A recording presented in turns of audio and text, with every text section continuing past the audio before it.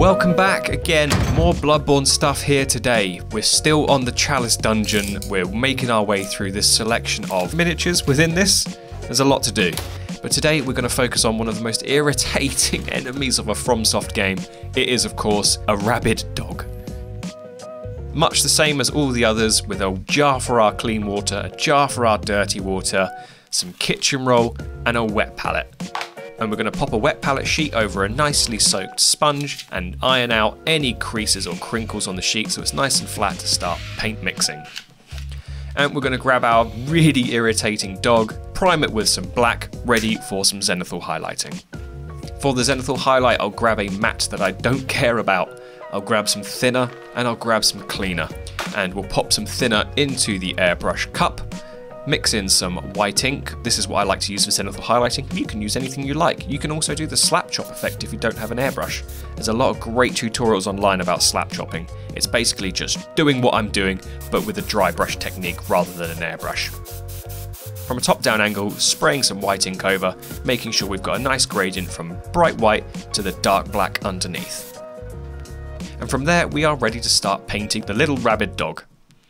So I will begin by using some Skeleton Horde contrast paint, and I'll be popping that over pretty much the entirety of the dog, because it's pretty much coated in all fur. So this is a good light brown base to sort of start off with, because then we can start adding in brighter tones and darker tones on top of it. So having this sort of like light brown rather than a darker brown to start off with makes things a lot easier going forward.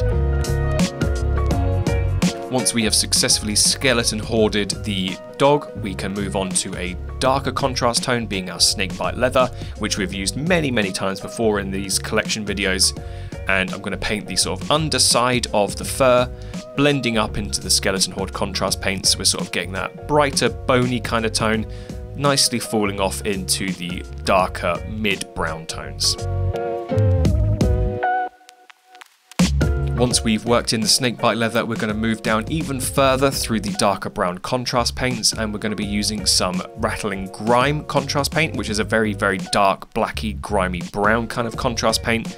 And I'll kind of be targeting the very lower areas, working from the sort of paws upwards, targeting the sort of underside of the belly as well, the underside of the chin, making sure we're sort of still retaining that snakebite leather to Skeleton Horde contrast blend, just making sure we're getting a nice darker shadow underneath. And then once we have those three tones of contrast paints in, we can move on to some Bugman's Glow, which is a really nice deep pinky fleshy kind of tone, and I'll use that to paint the little tongue that you can see hanging out of this horrible dog's mouth. With the tongue painted in, we're going to add some different tones to the fur, starting off with some Storm Vermin fur and some Mournfang Brown. Mournfang Brown, I'm going to start by painting on this sort of like little lip of flesh that you can see that's hanging off, that's exposing the rib cage underneath. And also I'm going to use it to sort of target different fur areas, like with the hunter dog and the rat and other ones I painted. Painting fur's not what I'm best at, but this is what I find works for me, using these sort of like similar complementary tones together, adding in different variations to different strands of the fur, starting off with one brown tone, working it and blending it into the contrast paints that I have lower down, and then I can start working in the Storm Vermin fur, which is a much greyer version of brown. It's a fur colour, as the name suggests, so I can just start mixing that into different strands of hair, just adding a bit of dynamism and interest into the fur, so it's not just all one cohesive colour. And then you can mix in different blacks and whites into these tones, just to really sort of like mix it up and make it look really mangled and horrible. And with the bulk of the fur done, we can then turn our attention to highlighting it all with some Corax White. I'm basically just going to kind of mix it into the colours that we had before and just really start accentuating just really the edges of the fur, making anything stand out and look a bit more interesting. Then for the little teeth and the rib cage, I can grab some more cast bone, paint that in, make sure I get all of those coated. There's sort of like little extremities as well poking out. It's also a good colour to sort of add more variation to the fur if you wanted to as well, but I'm mainly focusing it on the teeth and the rib cage that you can see. And I'll grab some Abaddon Black to paint in the nose. Also, you can add a black wash to the fur as well to sort of like tie all these different tones together on the fur, so it's not standing out too much and they can sort of like blend together a bit more.